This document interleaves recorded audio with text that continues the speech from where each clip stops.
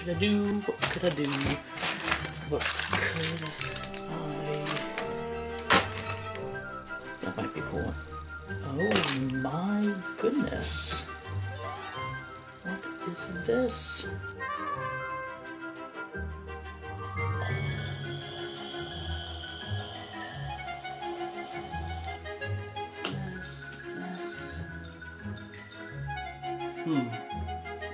I think I might need to make a phone call. Yo, Brady Bryan. Hey Tig, what's going on?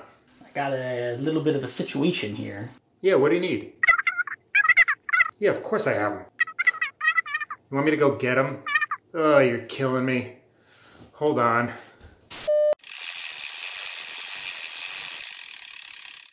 I became obsessed with Garbage Pail Kid Cards in the summer of 1985. I say summer because I got the vast majority of my Garbage Pail Kid cards from the Ice Cream Man.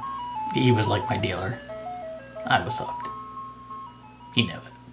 These are the actual Garbage Pail Kid cards that I got from the Ice Cream Man. They still smell the same.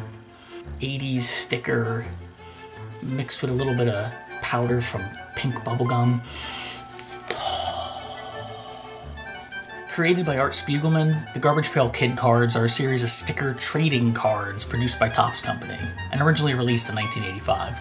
They were designed to parody the Cabbage Patch Kid dolls, which were all the rage at the time. They don't walk, talk, wet their pants, or grow hair. They don't do much of anything. Garbage Pail Kid Cards were fracking huge in the 80s. I honestly can't emphasize enough just how big Garbage Pail Kids cards were for a several year span. They were bigger than baseball cards, bigger than arcades or video games, bigger than Hot Wheels, bigger than Matchbox, bigger than Legos, Barbie, He-Man, and Big Wheels combined. Stores would be sold out completely for weeks. Meet Bullseye Barry and Pat Splat, or how about Mugged Marcus? They're just three in a whole family of Garbage Pail Kids, a collection of gruesome-looking creatures that real kids can't seem to get enough of, and stores run out in no time. We sold out of them. We can't keep them in stock. Everyone had binders filled with them. Kids would stick them on their doors, mailboxes, stop signs, lunch boxes, school books with the brown paper bag cover because you couldn't put them right on the books or you'd get like suspended or something like that. Side note, make sure you have doubles before you go sticking those things anywhere. And I'm talking both. Same picture, two different names. And didn't it always seem like there was one name that was harder to get than the other? I think they did that shit on purpose. I'd spend hours sitting on the floor looking through them.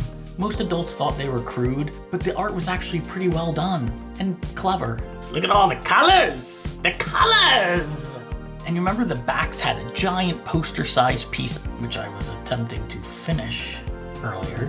Some of the backs had wanted posters on them, and some of them had these interesting contracts that I don't know if anybody ever actually used them or signed them, but they were pretty funny.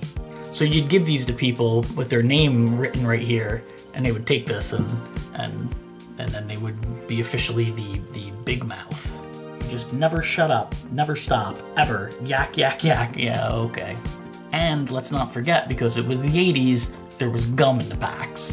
One of the fun things about it was trading doubles with your friends. The excitement of gaining a card you never held in your hands was exhilarating. I already have Masitas. What about the rush you got when you finally found a card with your name on it? I never did find a Tig card, but they definitely did have a few with my real name on it.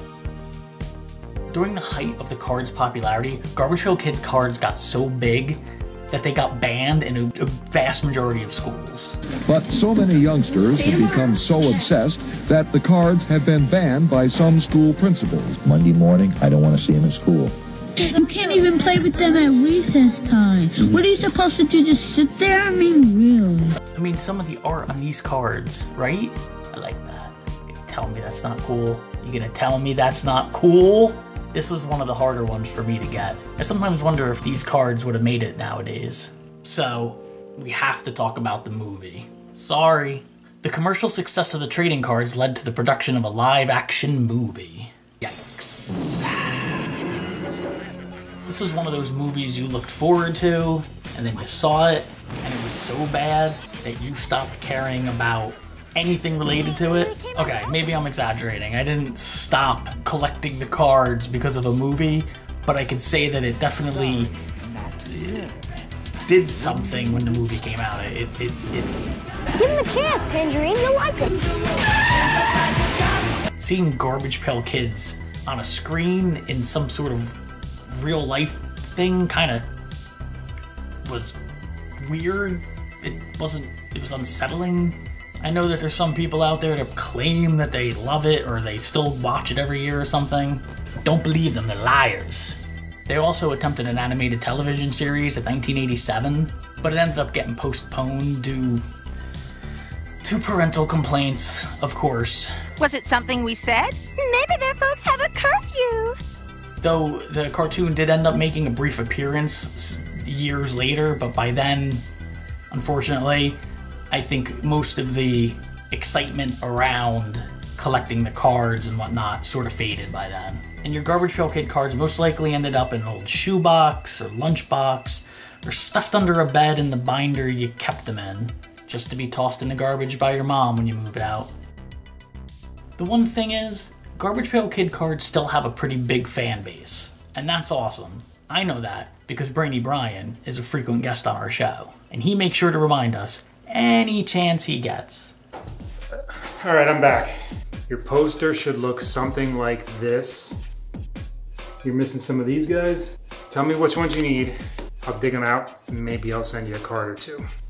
If you're lucky. So thanks for backpedaling with me. Let me know what your favorite Garbage Pail Kid cards were, or if you collected them at all, or what you'd like me to backpedal next. And thanks, Brainy Bryan, for popping in. While I ran upstairs to grab those, I did grab another quick thing. I was thinking about this. I wanted to show you. I don't think I ever showed you this. Now, if you'll excuse me, I think I'm gonna go sit on the floor back over there and go through my Garbage Pail Kids.